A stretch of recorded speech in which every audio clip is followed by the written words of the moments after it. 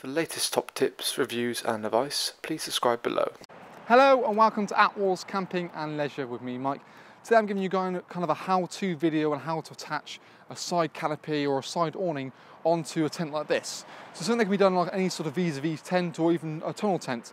It's often a question I get asked is what's the best way of attaching, how we'll go about it. So what I'm going to do is kind of go for a step-by-step series of how I'm going to put this over, explaining why I'm doing certain things. So for this particular example, I'm using a Van Gogh long lead 600 XL. So they actually manufacture a Pacific awning for this particular model, but a lot of sort of tents you find sometimes they don't make one, but there are sometimes you can also find ways to make things fit. So it doesn't have to necessarily be the same brand, nor does it have to be the kind of same colour, but if it still works in the same manner in terms of the attachments, it just throws over and guides on the back side of it. So the first thing I'll do is just obviously unravel this. So you've got all in here. This one comes with a ground sheet, which I shan't put for the time being. And then you've got poles as well. So for the time being, let's just pop that back in the bag. So let's unravel that and see which way we're looking, which is the front and which is the back. So that is the front door, and that's the bit at the back. So you can probably see there's a slight kind of taper with this part here. So that's the front part, and then this part goes to the back, and then you've got guy rope points on this side. So what the first thing I'll probably do is take the two guy rope points that are attached to the very back of the awning itself. There's one, where's the second? And we'll take them over the top and just position them so. So what we do is just putting some of this excess fabric over the top. So all I need is 2 pegs to start with, that'll do. Easiest way probably just to walk it round. Don't necessarily need to throw it over the top. So I'm just going to disappear for a second. Like I said, all I'm going to do is just peg it on the other side approximately. In fact, let's take that left hand one first.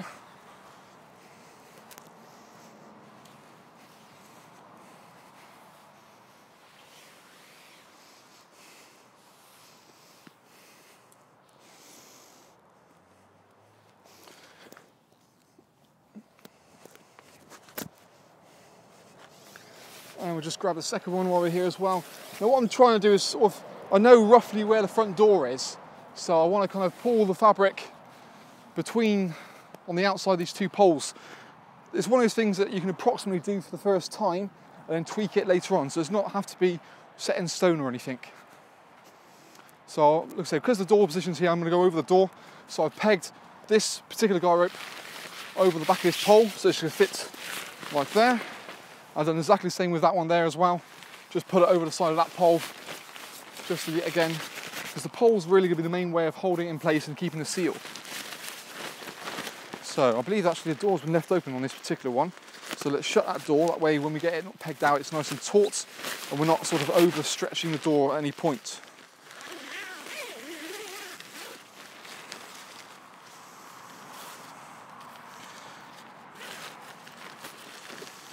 It's fine. Let's do the right hand side. Where are we? Come on, where are you?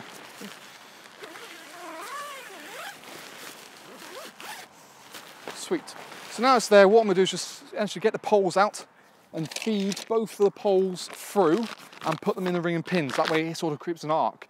From that point there, what I'll be able to do is sort of peg the back base nice and close to it and adjust it from the other side when I need to. On this particular model, both poles are the same, so there's no need to, doesn't really matter kind of what goes where. So let's find the sleeve, just feed that through. So this long lead is quite a nice little neat tent actually, it's quite a good price point. And we do a sort of a package deal with the front awning, so you can always check if you want to about that on our website. So you'll pull it through each side. Make sure it's not going to get caught. Let's put it down like that, so.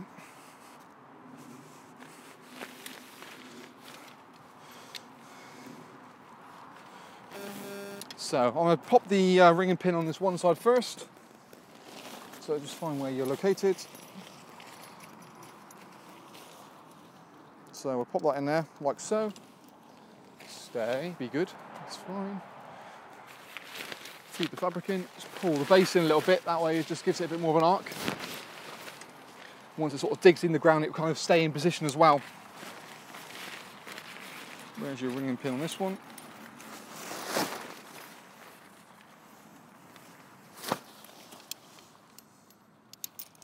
So what I'll do is just clip the pole on, that way it keeps the fabric nice and tight to the actual pole itself and helps to support in case you get a gust of wind come in. Same on the other side. Clip, clip, clip, clip, clip, clip. On it goes. And we'll do the last, but by no means least,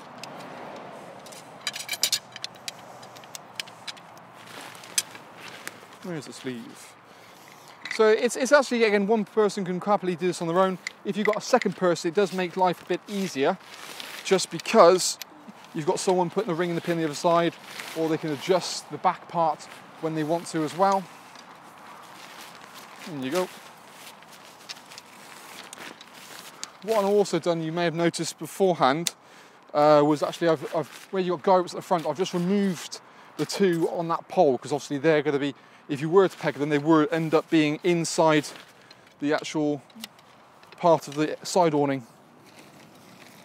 Now, really the same kind of process can be done regardless whether it's a poled or inflatable model. So I would go about this in no different way of throwing material over the back. The only difference obviously with the air poles, I probably would peg first, pull it out and then pump, rather than obviously with the poles feed it all through. Bring in pin. In it goes. Clip, clip, clip.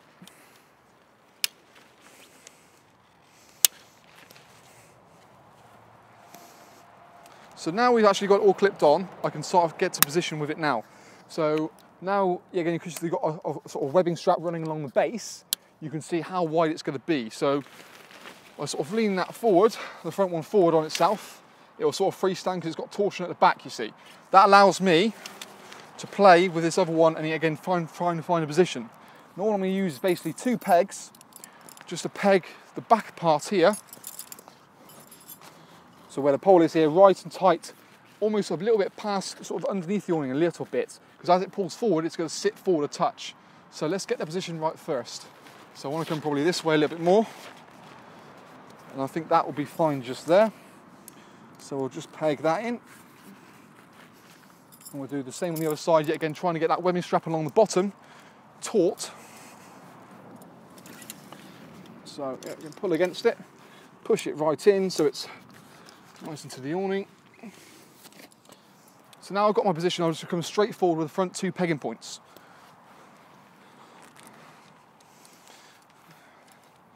So what I'll probably do actually is just use the guy rope to help me out here. Just peg that forward. And that'll keep it in place. Let's get that nice and straight.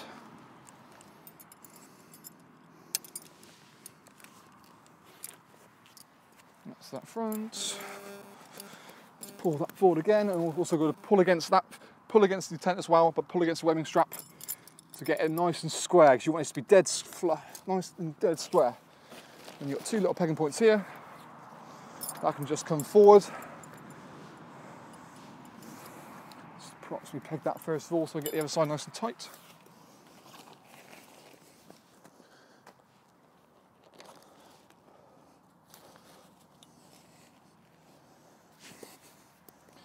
Just got a few points there. Just got one little side pegging point. So now that it's kind of taken shape, if you can continue to sort of peg the rest of the guy rope points. On this particular one, you've got a few facing forward, just to keep the roof of the actual side part nice and taut, and then a few sideways just to brace it against the wind coming from crossways.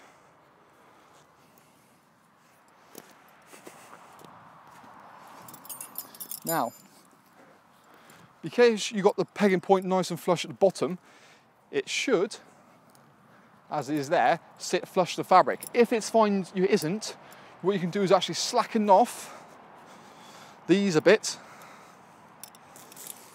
to allow it to go push back a bit more. If need be, release the front gyro points.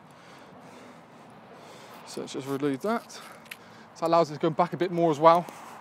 And from the other side now, I'm going to pull it out, and you want to almost kind of peg it, rather than peg straight like we've got with the gyros at the front. You want to peg it on sort of an angle outwards. What it does, it not only pulls the fabric against the awning that way, but it pulls it back nice and taut as well. So what you don't find is you keep the whole roof nice and taut, it doesn't sort of sag and collect water anywhere. So let's just quickly do that.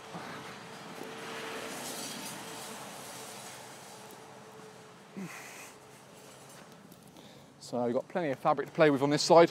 And if need be, I can just tension the gyro points.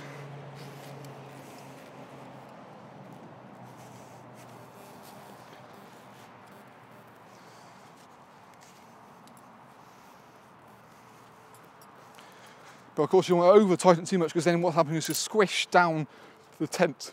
But that's bang on. Beautiful. Roof's nice and taut, the canopy's nice and taut, and yet again you've got the fabric all nice and taut as well, and then it's up and ready to go. So that's a bit of a sort of a how-to guide about how to pitch one of these. It's a brilliant extra you can add pretty much to any tent, and again just gives you a bit of extra additional space. Let's pop that in there. And again, you can roll this door up.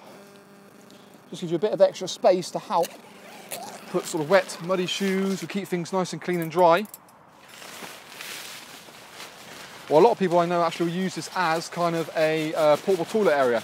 So just somewhere where you can actually put something in here, so in case the kids need to, you know, go to the toilet in the evening and not have to go all the way to the toilet block. In fact, let's just touch that up a little bit.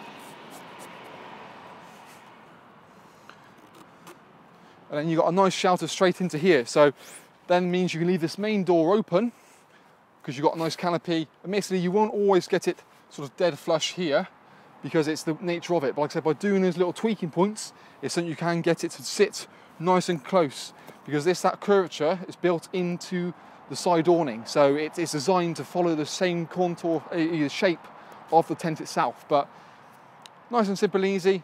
And if you have any more questions, of course, do feel free to let us know. But that in essence is kind of a how-to guide to pitch a side awning onto your tent.